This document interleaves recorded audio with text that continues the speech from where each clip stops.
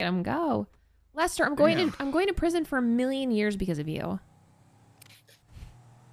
Well, that would make sense because the SDSO and crisscross seem to take 3 days to get to whatever they're trying to do here. So I'm not surprised they're arresting you now.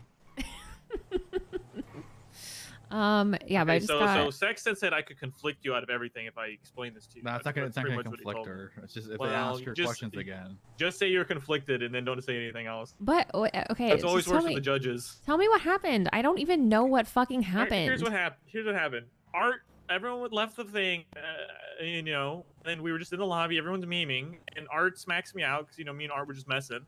Demi, you know how Demi is. Demi and Art are friends and all that. She tries to stab Art. But she doesn't hit Art. It hits Nancy a tiny bit, and she actually ends up stabbing this random Sebastian Birch motherfucker guy. Okay. That's literally it. That's literally it. Like, the whole lobby didn't even, like, nobody was like even like, I mean, okay, I was carried out, but like nobody even really cared. I'm gonna be honest with you. Like, it was an accidental stabbing. Nancy was like, oof, I have to go to the doctor. Art was just messing around. And then Sebastian Birch guy, who knows Demi. And then some random person calls, identifies Demi. And Artorias, Crisscross, here we go, great police detective here. Crisscross told Artorias who made the 911 call. Who did it? A person named Akira or something like that. Sexton, Crisscross told Artorias who made the 911 call, by the way. I'll let you know that. Oh. Literally this, and Demi doesn't know her. I don't know how she knows Demi, but then Demi was like, well, I guess I'm pretty popular. I was like, whatever. What the fuck? That's it. And then Sebastian at the hospital, he retracted some details, and I was snooping on them.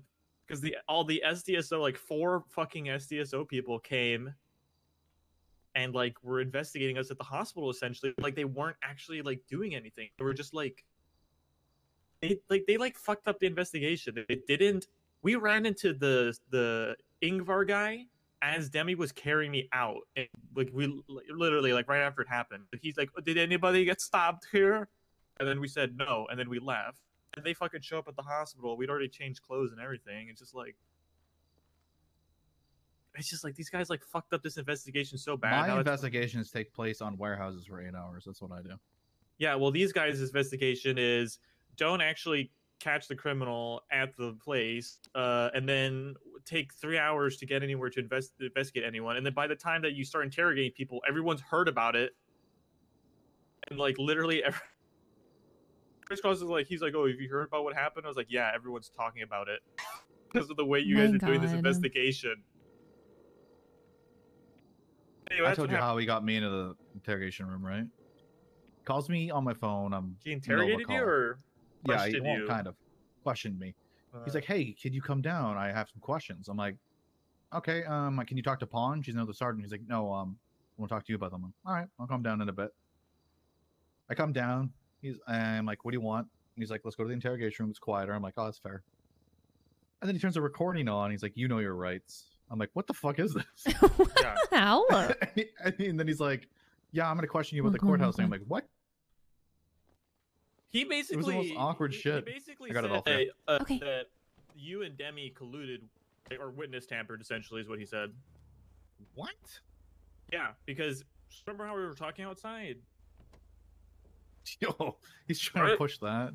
Well, I don't know if he's pushing it, but it's also not like it's literally not witness tampering because there was no threat or like literally has to be a threat, right? That's the part of or some kind of deal or something like there wasn't. But it's so like the way this would have to go if we wanted to push charges.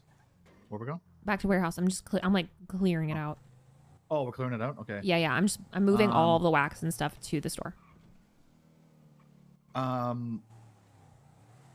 So the way you'd have to push it on like Demi and I, if it were to happen, he has to push it on the docket and then prove it in court. But if it goes to court, Demi will obliterate him. Yeah, they don't have the fucking knife. They don't have the knife, but they also don't have the law skills that Demi has. I can't even tell you what happened with the knife. It was